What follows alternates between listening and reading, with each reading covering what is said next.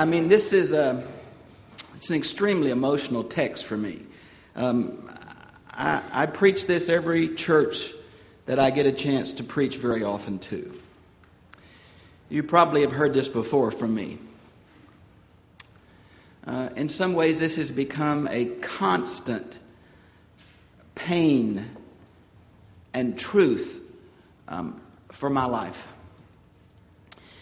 I think it's...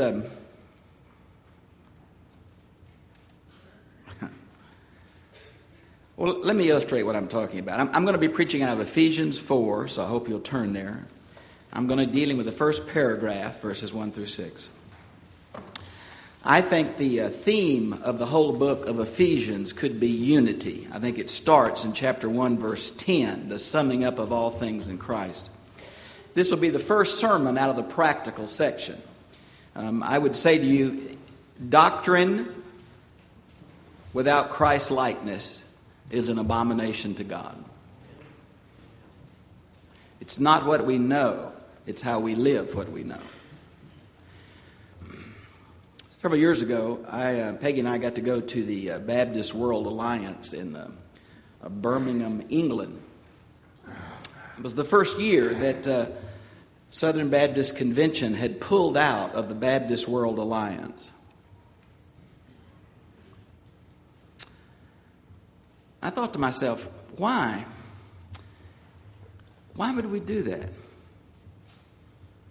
And the answer was, well, the Baptist World Alliance focuses on drilling wells and helping people learn how to grow more crops, and we're into evangelism. And I thought to myself, oh God, those don't go together some way? We're going to get them to trust Christ and then starve to death? We're going to tell them God loves them and leave them with dirty water? The truth is that these two groups desperately need each other.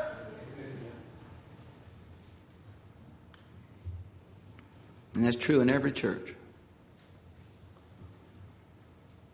Because the groups in the church tend to push the envelope too far.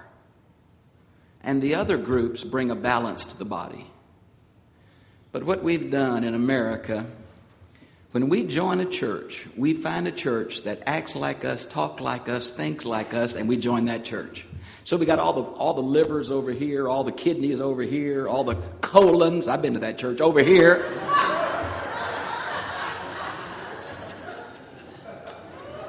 And every one of those body parts stands up and says, we're closer to God than you are. The arrogance of modern denominationalism just appalls me. I guarantee if your great-grandfather was here who was a Baptist, he would be appalled at how we do church today. And yet somehow we think that our views, our doctrine, our way of worship, our music is the way God would do it. I assure you that's not true. And the arrogance even continues when we send our missionaries overseas to make white Anglo-Saxon churches around the world.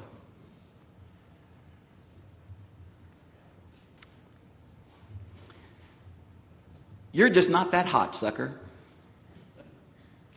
It just doesn't depend on you. You're just not the only voice, the only thought, the only way. You don't have all the truth. But you are called on to be a part of the body of Christ. We are a body. It's almost like a body at war with itself, which makes an unhealthy body. And people say, well, if our group would only win. Friends, there are no them and us. Do you know that? If one faction wins, the body of Christ loses, because our strength is our diversity. Because the world wants to see us love one another when we don't get along, not a whole bunch of folks who think and act and smell just alike.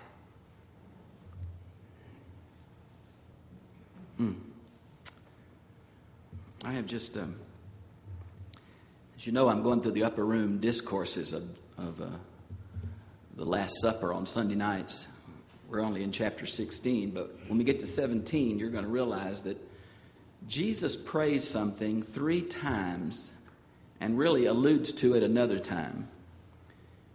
It's in 17:11, 17:21, 17:23, and talked about in 17:23, 21, 22, and then talked about in 23. And that's this.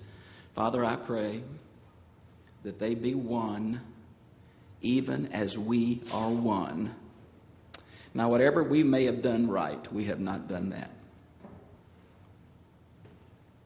Whatever we think we can pat ourselves in the back about, we have not done that. I was so impressed by the Promise Keepers.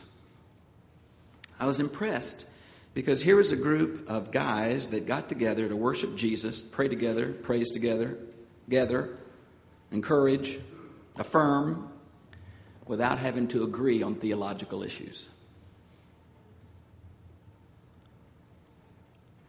I go overseas a lot, at least I did in the past. I think I did something like 37 of these evangelistic mission trips. When I get overseas in a sea of unbelievers and I meet somebody who knows Jesus, do you think for a minute I ask them what denomination they're a part of?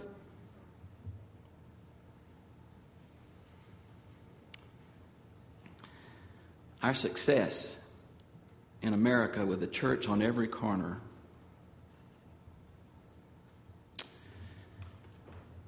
is appalling for our lack of fellowship, love, and prayer for one another.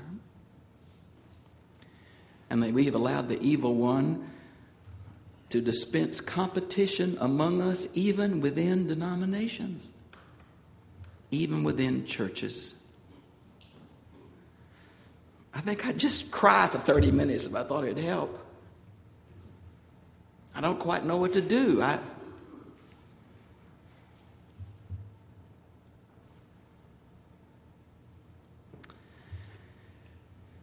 The strongest way we tell Jesus that we love him is we love those for whom he died.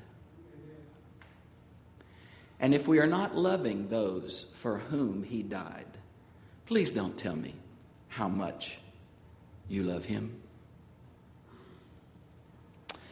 Verses 1 through 6 haunt me. They really do haunt me. Now this text is very practical because it's going, in verses 2 and 3, it's going to tell us the individual, purposeful, intentional, daily actions and attitudes that must be present for the church to maintain unity. In verses 2 and 3, it is going to tell us the intentional, daily, purposeful actions that each member of the body of Christ must employ to maintain unity, which means that unity is a choice of the people of God because of the mandate of the Son of God. And unity has nothing to do whether people worship like you, think exactly like you, or praise like you. Nothing.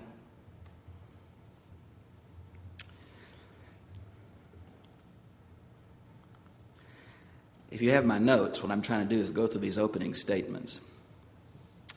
I really pray about texts like this because I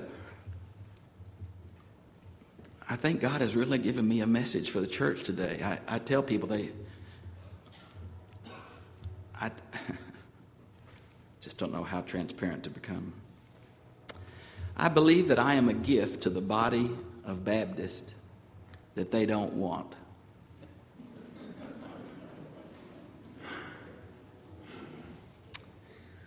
Because I am willing to be the hammer of God and not try to make everybody happy. It's a freedom that comes with being an interim. The only problem is I used to preach this way of my own church. That's why I had to leave, I guess. Because the people of God want to sit and sing songs that talk about love and sing nice things about God and then walk out and crucify each other with their tongues and their actions. We want a real nice spiritual worship service, but we don't want the daily, intentional death to self, love for others. The summary of this is almost 1 John 2:6. We ought to walk as he walked.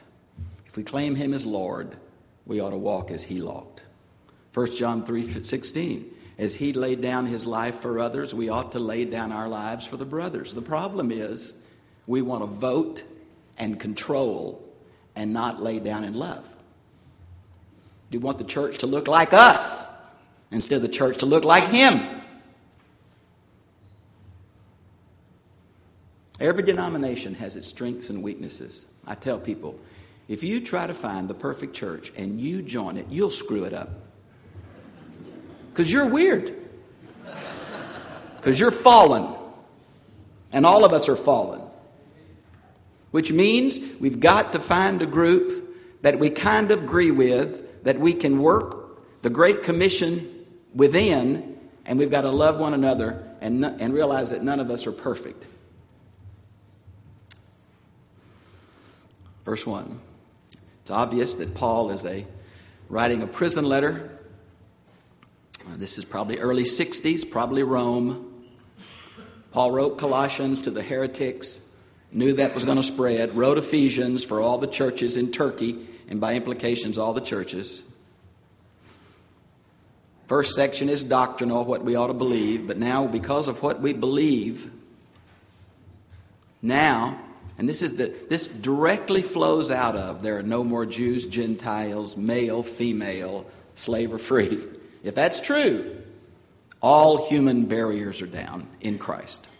All human barriers. But the problem is all human barriers are not down in us. Now this walk worthy has always been amazing to me. That walk worthy of the calling wherewith you've been called. Now, I don't know if you realize it, but the practical section, look at your Bibles, I hope you have them open, closes in Ephesians. The end of Ephesians 3, Paul prays for the church. The word church is a play on the word call. It's made up of a preposition and the word call. Ecclesia, ekkaleo, the called out. So now it's not by accident the first few verses of chapter 4 use the word called, kaleo, 4 times. Paul is picking up on what it means to be the church. What it means to have this riches and abundance that he's been talking about in these first 3 chapters. And we're to walk worthy. Now, I don't care what your view is on predestination, Calvinism, and all that. I want to say to you, walk worthy has to be an individual Christian choice response. Amen? You're not predestined to walk worthy. You're called on to walk worthy. Which means there is a mandated response to the grace of God. There is a normal response to being saved by grace. There is a normal reaction to undeserved, unmerited grace. And it's not freedom, it's service. Now this is the practical section. It's quite obvious when you look at the word call, the word walk. Walk worthy of the calling wherewith you've been called. That's chapter 4, verse 1. Look at verse 15. Walk no longer as the Gentiles walk. It's verse 17. Walk no longer as the Gentiles walk. Look at chapter 5, verse 2. Walk in love, just as Christ also loved you. Look at 5:15. So we're into the metaphor of the Christian life, which is walk. Now, this is not walk from here to there. This is live like. Let your manner of life be like. So now we're called on. We're saved by the call of God, by the grace of God. Jew and Gentile are now one. Now because of that, walk worthy. Walk so that other people can see that you know me. Walk so that other people can see your good works and glorify your Father in heaven. Live distinctly so that they will come to know me. Live differently now that you have an indwelling Holy Spirit and your sins are forgiven. and you're gifted for the kingdom. Walk worthy. And here is the list of characteristics that must be purposefully, intentionally, daily inaugurated by the individual believer for the intentionality of maintaining unity among the people of God. This is not for deacons or preachers or denominational leaders. This is every child of God's daily, purposeful intentionality. If you're saved, this is the will of God for your life in the church. Now look at this list. With all humility. Now, humility is many of Paul's list of virtues and vices, and he has several, are very, very similar to the list of the Greek philosophers known as the Stoics, except for the word humility. Now, no Greek philosopher would list humility because they saw it as a weakness. They saw it as a milk toastness. I don't know if that's a word, but the problem is that there are two people called meek or humble in the Bible. Translation of the same word. One is Moses. I always get tickled. Moses is called humble in Numbers 12:3. And this is what it says. Moses, the most humble man that ever lived. Well, folks, Moses can't write that and do it. That just shows there's an editor in the Pentateuch. You can't write, I'm the most humble man that ever lived. You can't do that, right? So that shows that I think that Moses wrote the majority of Genesis through Deuteronomy, but it was put together by someone else with comments and updated. The second one is Jesus, Matthew 11:29, where Jesus says, take my yoke upon you and lean on me, for I am, you can translate it meek or humble, meek and lowly of mind, and you'll find rest unto your soul. So here is Moses and Jesus, leader of the Old Covenant, leader of the New Covenant, who choose to live in a humble, meek way, not aggressive, not assertive, which is exactly opposite of our cultural tradition. You know, we train our children, grab the bull by the horns, actualize your potential, make the most of your opportunities, pull yourself up by your own bootstrap, be your own person. Exactly opposite of the New Testament. Exactly opposite. We are still dominated by a frontier mentality instead of a corporate meekness. It's hard to be meek. It's hard to be humble. Only the Spirit of God can help us do that. Amen? No fallen creature can be meek and humble on their own, because the essence of the fall is the opposites of humility. The second word is kind of interesting. I remember several years ago I was preaching out in West Texas. You know, sometimes preachers just try to show off. And my illustration for this Greek word is the Lone Ranger. Now, the word here is gentleness, but what it means in Greek is domesticated strength. So my little illustration was the Lone Ranger. Now, y'all don't know who the Lone Ranger is. He's a guy who rode a white horse on black and white TV. And, you know, it was a beauty. How many of you have seen the Lone Ranger? You ever watch Nick? Sure. Kemosabe. Once Tonto found out what that means, so the Lone Ranger is about 160-pound man. He's not a big guy. How much does that horse weigh? Well, see, I grew up in Houston. I don't know how much that stupid horse weighs, so I guessed. I never should have guessed. I said, this 160-pound man rode this 2,000-pound animal. And this farmer came up to me and said, I learned something new tonight in church. Well, I was impressed by that.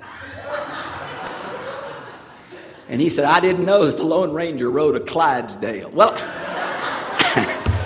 I don't know how big the stupid horse was. It's a big horse, amen? And that little man controls that big horse. How? You say with a bit. No, if you look at that, there is no bit in that horse on that television show. That horse has been trained to move at the rider's will. Now that's what you're gifted for. You're gifted not for yourself, but to be controlled by the king's will. You understand what I'm saying to you?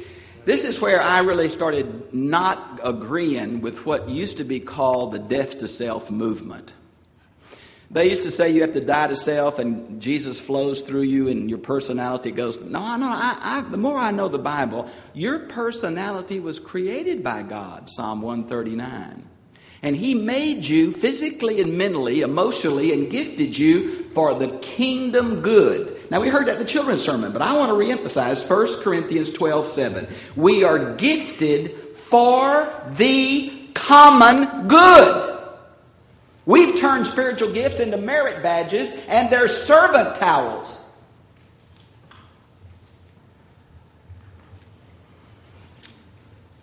God does not want to remove your personality. He wants to, listen to me, direct your personality for His honor and glory. No flesh will glory before God. No. God didn't get a good deal when He got you.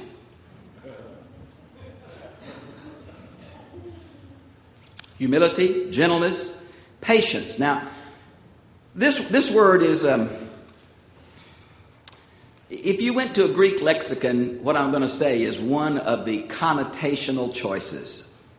But every time this word is used in the New Testament, it refers to patience with people. Now, I try to use humor to get your attention. I hope you have realized that.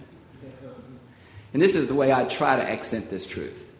Does anybody in this church get on your nerves?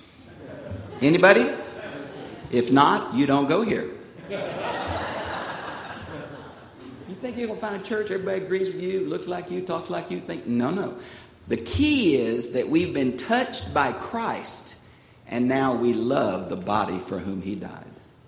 And we live not for ourselves, but for the health and growth, and if you let me put it here, unity of the body. Which means that I take a step back so others can take a step forward. That I don't always have to be in control. Doesn't always have to be my idea. Doesn't always have to be my favorite music. Doesn't always have to be the preacher with a certain personality type. Or dare I say, our gender. Getting radical now, aren't I? We get so blinded by what we're used to, we think what we're used to is the only way God does it. I've just been with enough women pastors around the world to know that God uses women. And when I get to that text, I'll teach it too. And if you don't like it, don't come that week. Or find a pastor. That'll do it. Showing forbearance to one another in love. Now, this is the same word that's often translated when we're talking about God, that God is long-suffering. That's same word, just translated differently. God was long-suffering with you when you were a lost person, when you were an immature Christian, when you were an obnoxious Christian, when you thought you knew everything ought to be done your way. God was patient with you until maturity came. The more you know you don't know. The most miserable person to be around is a first-year seminary student.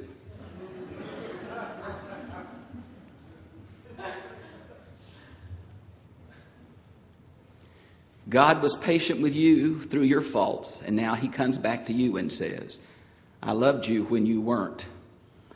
I want you to love these who I died for, who are not yet there. And they may never get there.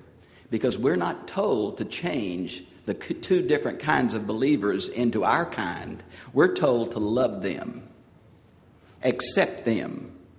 Don't pick fights with them. Cooperate for the Great Commission with them. Pray for them. And love them for the kingdom. You see, it's so different from American, what's in it for me? This is not about you. It's about Him. Long-suffering. Patience. This next little word in verse 3, I like the way the New English Bible does this. Its translation is, spare no effort. Now, my New American Standard says, being diligent to preserve. But I like the intensity of the New English Bible. You mean me, Bob, at whatever age of life, whatever stage of maturity, whatever spiritual gift I am, that it is a mandate in Scripture from an inspired author in a cyclical letter that I am to spare no effort. For what? Unity. Unity. One body, one Lord, one faith. It's coming up. It's coming up. The next paragraph. It's coming up. It's no longer about me. It's about the reputation of the Church of Jesus Christ. It's about, if I read the papers, somebody said the one thing that's characterized Baptists throughout their history is not soul competency, not assurance, not belief in the Bible. It's been fighting. You read the newspaper, I wouldn't join this group. It's my mother's fault I'm here.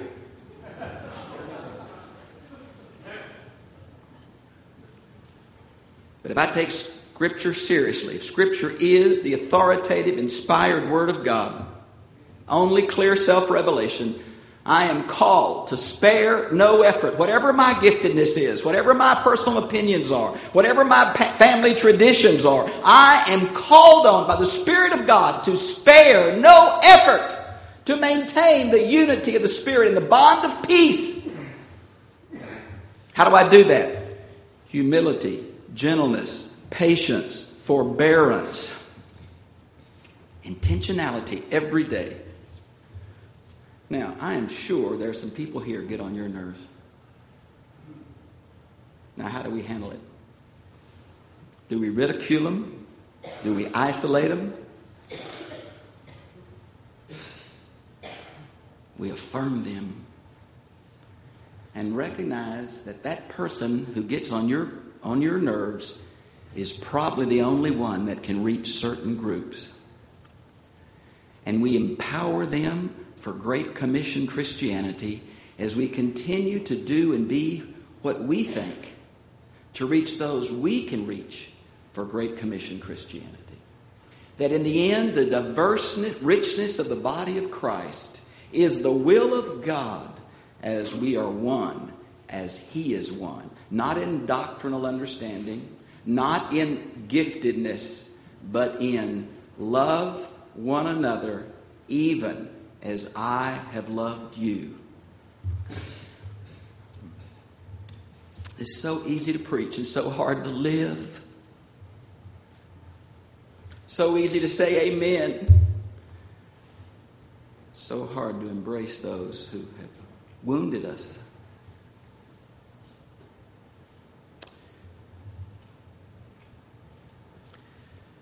You are a moderate church. That's what you've always been. In Southern Baptist life, there is a Baptist faith and message now that must be signed if you are to teach, be hired by our convention, be a missionary in our convention.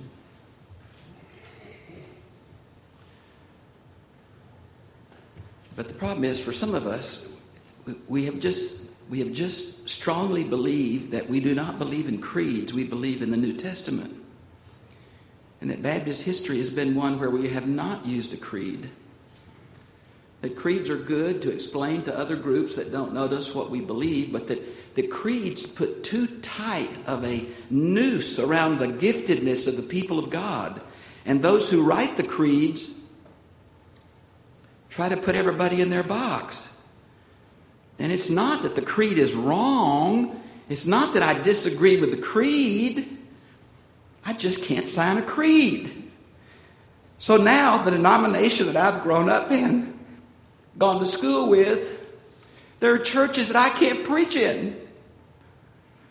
I can't go as a missionary anymore in the Southern Baptist Convention. I can't teach a seminary class anymore.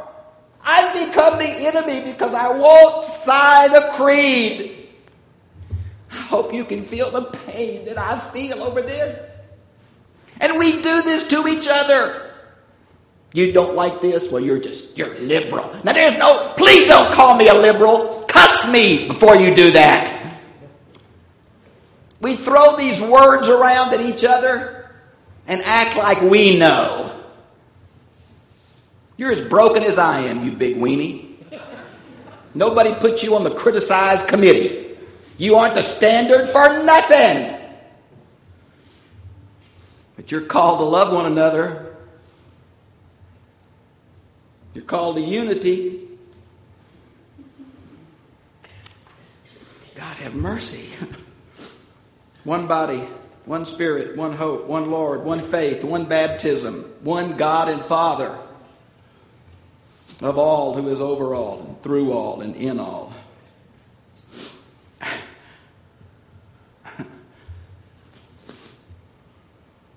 I'd just like to pray for a minute.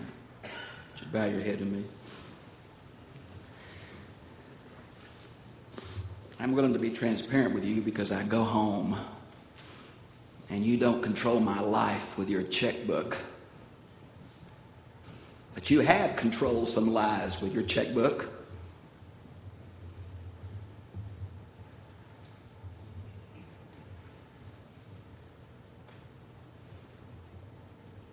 There's a need for unity, which means those of you in control, in money, in longevity, must lay it down for the King.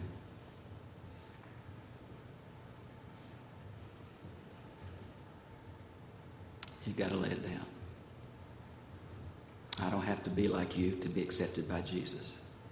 It's not what you believe is bad. It's just what you believe is not everything. It's not that we don't want some doctrinal integrity in our pulpits. Of course we do. But whose doctrinal integrity is it? The integrity of the New Testament or the integrity of a denominational creed? As I have been speaking, things have come to your mind. I know that. The Spirit does that. Situations, people. Some gone, some here. Some you love, some you really do not love. Those of you who are mature, whatever faction you belong to, those of you who are mature must respond to this sermon. You must respond in prayer. You must respond in a phone call. You must respond in a letter. You must respond in an I'm sorry. You must respond in an I love you. You must respond. There is no peace for the mature Christian that hears this message that refuses to lay down his rights and love one another. If this church wants to be the light on this hill, she's got to be unified in love. If not, the days are marked until this place is locked up. The glories of the past will not reach the next generation. The memories of long ago patterns and ways will not reach this generation. I submit to you to lay down your preferences for the Great Commission call of God. I call on you to let go and let others